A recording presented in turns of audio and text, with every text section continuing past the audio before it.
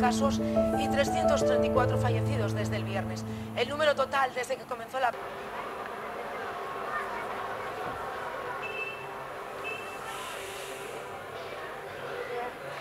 بدي اطلع من المستشفى. بدك تطلع من المستشفى؟ وايش بدك طيب كمان؟ ايش بدك اجيب لك؟ عروسة. وايش كمان؟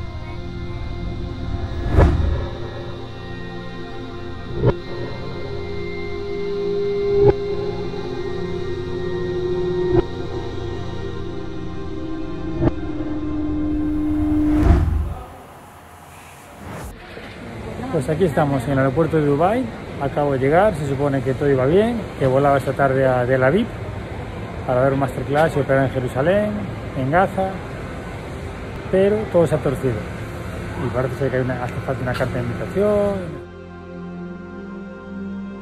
Viendo a la puerta de embarque, lo conseguimos a última hora, me dejan embarcar, me dejan volar a Tel Aviv. Al final podremos hacer el masterclass y lo veréis en el documental que vamos a hacer. Ha sido duro, se ha conseguido hablar con el ministro a última hora.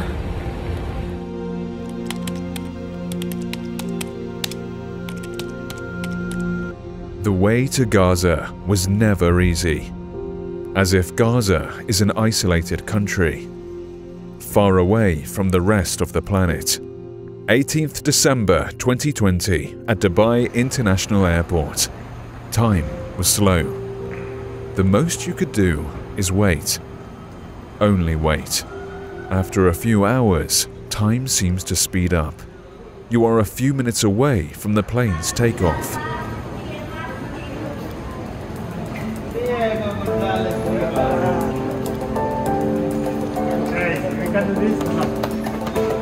Oh my God, unbelievable. Welcome brother. How are you? At a certain moment, you wonder to yourself how many countries in the world ask you for a special permit to be able to visit. But before you find the answer and think about going back, you get the permit in the last 2 minutes. And suddenly, you find yourself at the gate of the plane. These 2 minutes were able to recreate the story and write a different ending. When Diego contacted me, that he saw me many times going to Gaza and posting some posts and pictures in the social media about that. He said, Firas, I really want to come to Gaza. Is it possible? It's more like mission impossible because of the pandemic and because of the timing. And it may cause you some troubles as a surgeon and as a foreigner. So maybe we delay it for later. So I really didn't know what to tell him at that moment. So I thought he was kidding. Then he contacted me again. He said, Firas, I have the donations, I have the company will sponsor, everything is okay, so let's go to Gaza.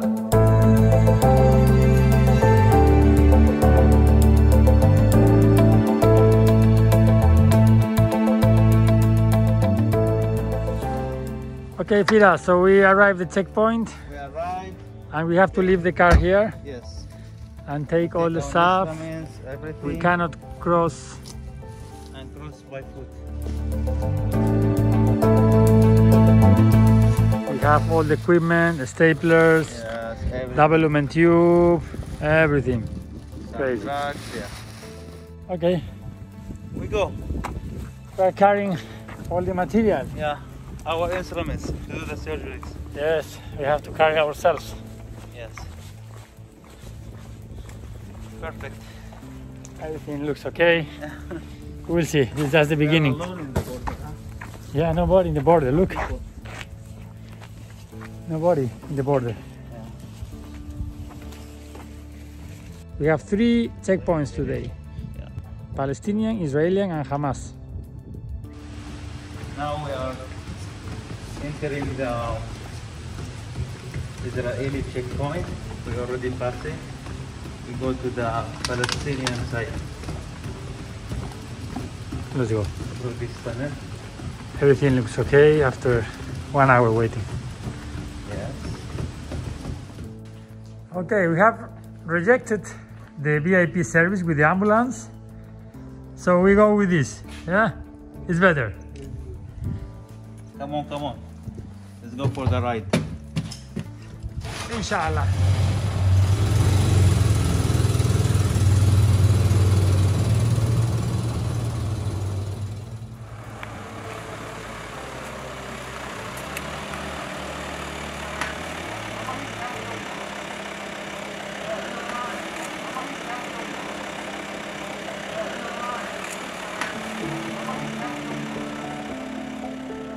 Gaza, 19th of December 2020.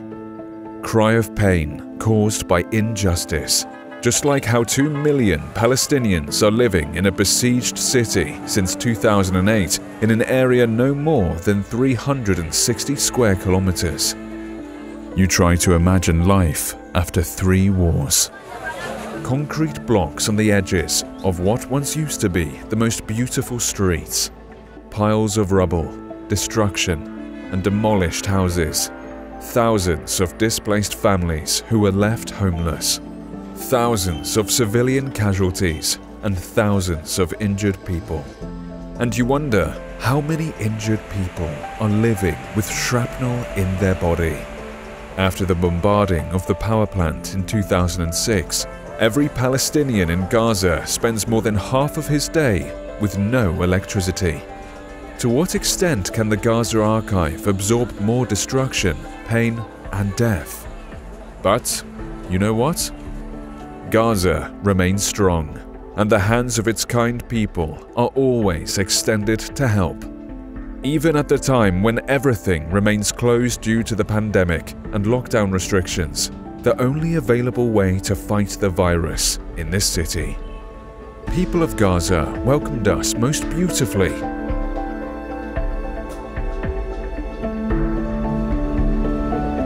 يعطيكم ألف عافية شباب.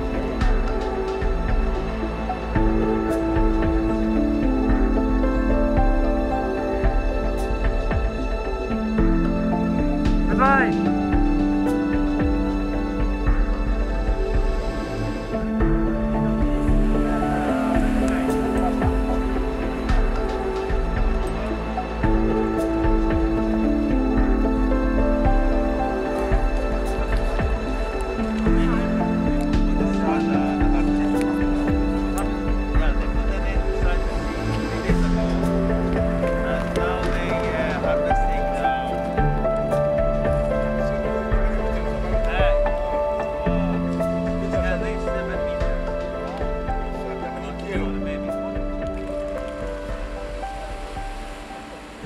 I like to help people. I like to teach what I know. I like to share the knowledge. I like to go to other places to, to meet other cultures, to learn from them, explore the world, especially teach surgery and help patients in the places where they need, in the poorest places. This is where I feel more, more happy when I'm going there. Thanks to our visit, we can improve a little bit the quality of life of the patients, and this is the most, the biggest satisfaction I can have from my trips.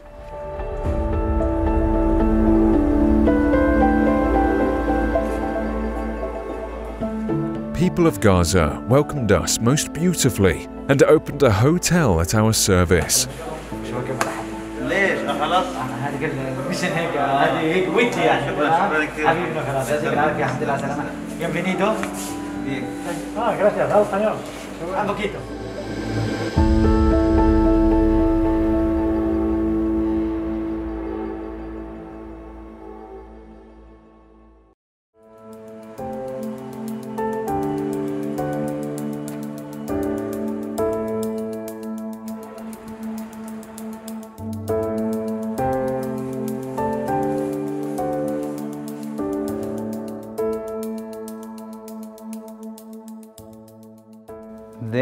had several surgeries. It was also very difficult to organize these surgeries because the surgeon in Gaza, Dr. Al-Arini, he prepared 10 cases for our visit, and 5 of them were positive for COVID, just one day before the surgery.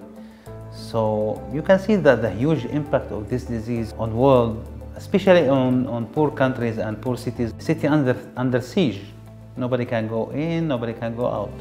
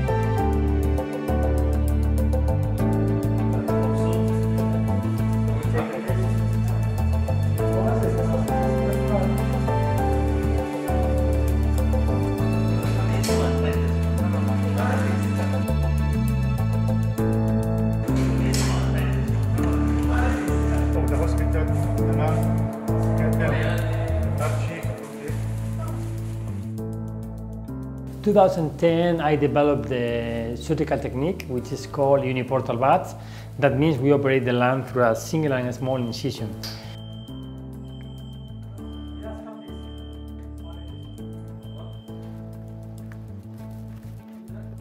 This operation became more and more popular because I was traveling around the world to teach this technique to many countries during the last years. My life was in airports, planes, and hospitals all over the world. Thanks to this effort, nowadays it is one of the most popular techniques in the world, and thousands of surgeons are adopting this uniportal bath because it's the less invasive to operate the lung and the chest by using just a single small 3 centimeter incision. So the recovery of the patient is quicker, less pain, and less rate of complications after surgery. Very good. Montage. Thoracic surgery can be divided to 2 types, the traditional and the modern thoracic surgery. And the modern one is expensive. You cannot perform new techniques of thoracic surgery like robotic or thoracoscopy without having the expensive materials to do that. So that's why many hospitals cannot adopt that because of the financial situation. Give it to me. Give me one. Give me the... Time in Gaza passed quickly, but during that short time, we could live the Gaza life with some of its mysteries and difficulties.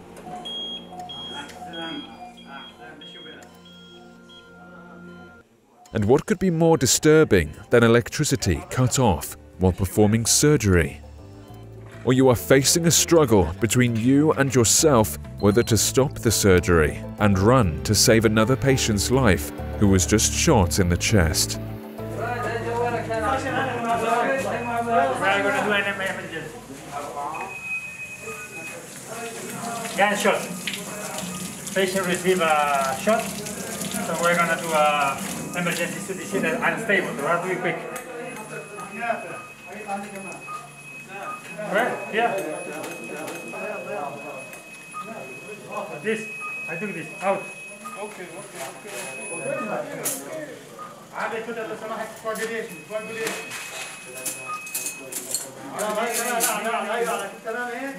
Help me. Gloves.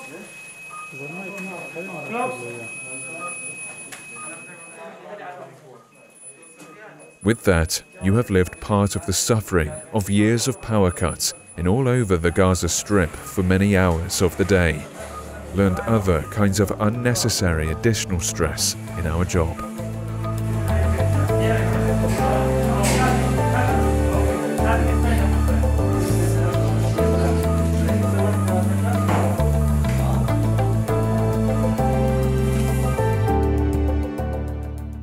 I'm really impressed impressed by Gaza. What's your first impression about the visit? It's impressed to see the most populated place on the earth empty, completely. The streets empty. Because of the COVID. Because of the corona. People is very kind. I like it. It's a different feeling. In Gaza, now the electricity is 8 hours on and 8 hours off.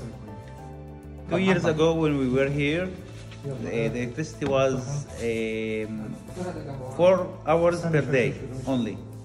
And after that, the electricity is off and people bought generators to produce electricity for their houses. Some of them generators, some of them solar system, which is extremely expensive. So imagine to live your life with 4 hours of electricity per day. Crazy. Yeah, it is difficult.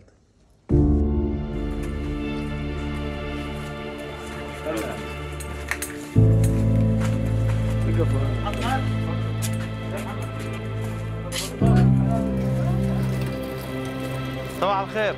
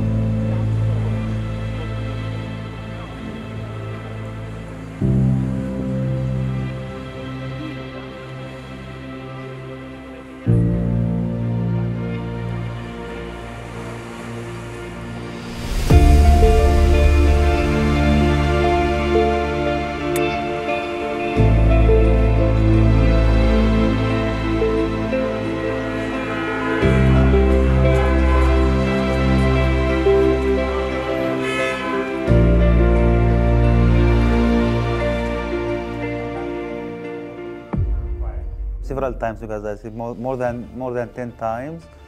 We have done many surgeries here, and step by step, Rad started to learn very fast the single port technique, and he started to apply it on his patients. So Diego, now we are heading to Jerusalem again. Yes. We have to go to border, but one thing is missing now. Very important. Yeah, very important. We need the result of PCR, of COVID test. Yes, I did a PCR yesterday. Yeah. I'm a little bit nervous about the result because we need the PCR to go back to Jerusalem. If the result is positive, you stay here 14 days. God. If the result is positive, I will stay here 14 days. That means that is dramatic for me because we are in Christmas. Yeah. In 2 days, I have to be with my family for Christmas dinner. Okay. So please, inshallah. We hope it's I hope it will be negative. Thank you. So we are gonna check. Diego, so our test is negative now? Alhamdulillah. But you feel sad. Goodbye, Gaza. Bye, Gaza. See you in Jerusalem. And you experienced yourself the feeling of long waiting times at the borders, crossing on the way out of Gaza. Firas going back to Jerusalem. Yes, Finally we did it. It was a very hard day. Finally. One of the most hardest days ever. Hey, Fonzie. 5 hours on the borders? How long we stay? We stayed 4 hours in the border. 4 hours. 4 hours. Alone. Nobody. No water. Nothing crazy. In Jerusalem. Yeah. Traffic jam. Traffic jam in the entrance of Jerusalem. We are very tired.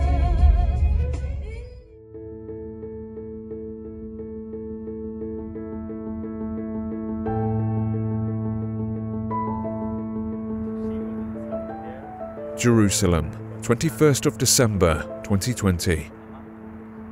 The moment you smell the air of Jerusalem, your heart starts beating faster. Yes, during the day it's more amazing. You leave a space for your eyes to enjoy the beauty of 1,000 years of history.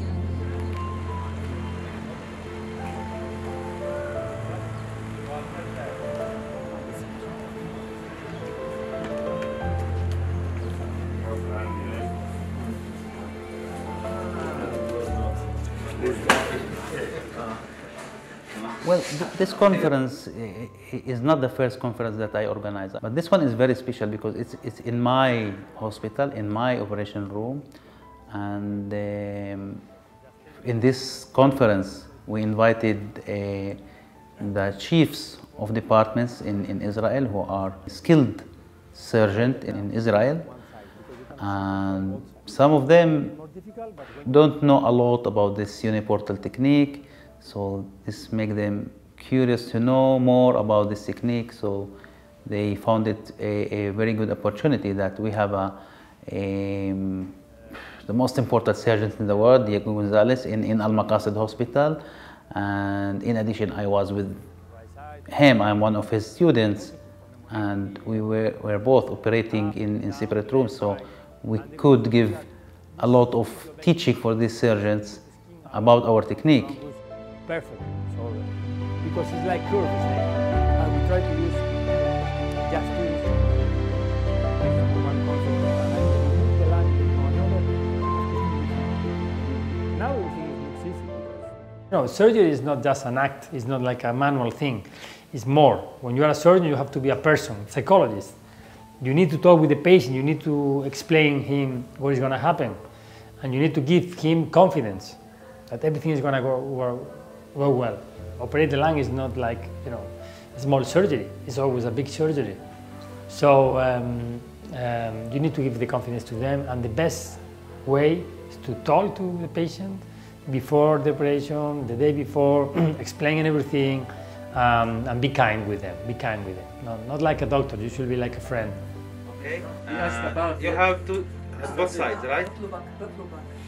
They said I have both sides, but they said that you are going to take only the right one because the left one is negligible or so small. But it's your decision. You go with the camera and take the right one. Yeah. Other option is go from here. It's more which is easier for me. Let me think about it. I need to see the PET CT, then I decide.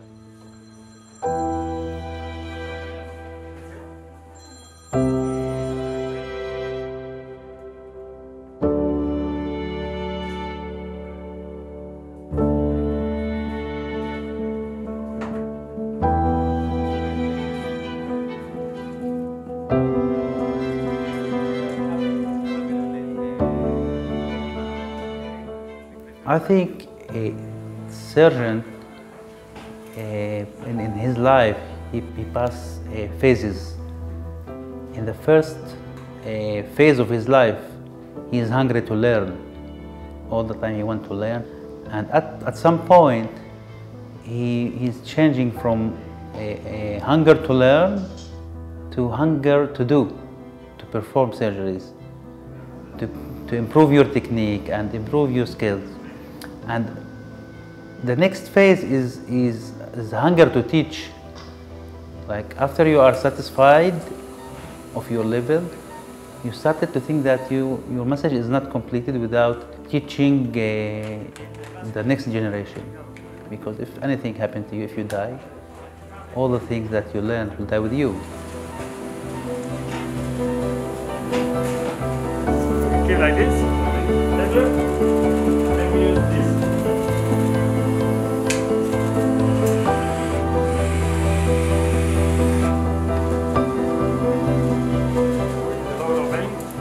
I don't care when a hospital is old. If it works well, it's fine. Sometimes you go to a very fancy and new hospitals and they're empty and they have no equipment, they have no people well prepared.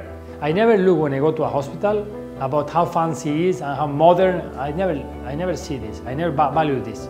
What I value is the work of the people. If they can do everything, if they can work in an all OR, but they have equipment for the operation, and they have a good post-operative care, and they have a good ICU, and they have a good nurse station, everything is fine.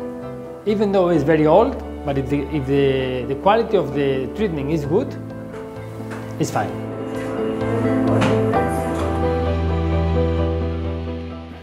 Yes, I have so many memories from the patients about successful surgeries and also about bad outcomes. I remember we had, since 3 years, we have done like 700 cases. There were some 3 or 4 cases who died. And for a surgeon to lose a patient, it's a big trauma. You know, it makes you nervous, makes you restless for weeks or maybe months. So I remember all the patients that I lost.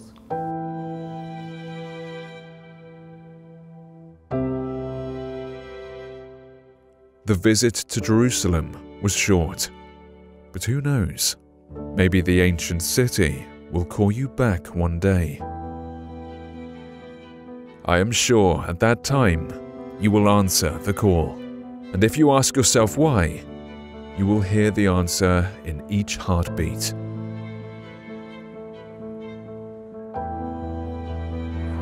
So, what do you think about this journey? Finally, we are... We completed the masterclass in Jerusalem, the weekend in Gaza. I think it was amazing. I'm really glad everything worked well. All the cases did very well. And now it's time to go back. Some difficulties, but everything was perfect. Especially leaving Gaza was hard, very difficult. But finally we did. Now it's time to go back to the airport and fly back to Europe. Okay, perfect. So let's go to the airport. Yes, let's go.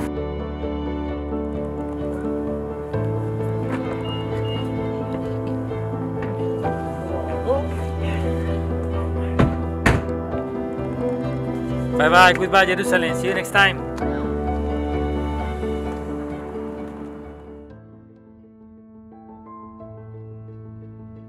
At a particular moment, you can lose everything: family, future, dreams.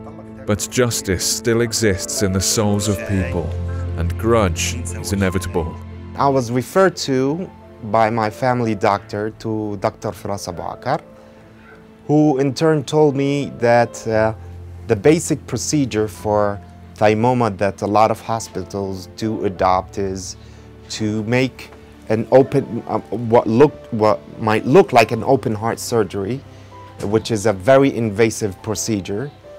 And they came up with this new technique that was founded by Dr. Diego González. It's psychological effect of having the doctor visit the patient. It's the first time I go into surgery in my life.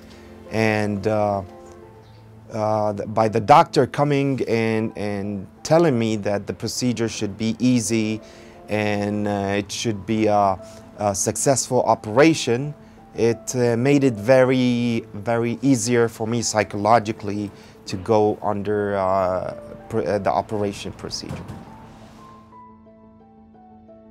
In a fateful 2-minute at the Dubai airport, Diego and Firas changed the course of this story.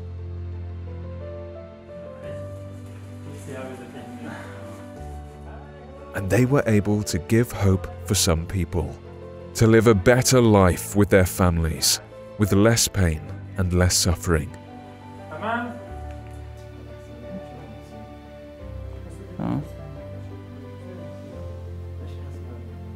الحمد لله صرت أحسن صار عندي التنفس أحسن إن شاء الله خير. But their journey has ended, and the situation in Gaza is still sad. People are still waiting for relief at that part of the world.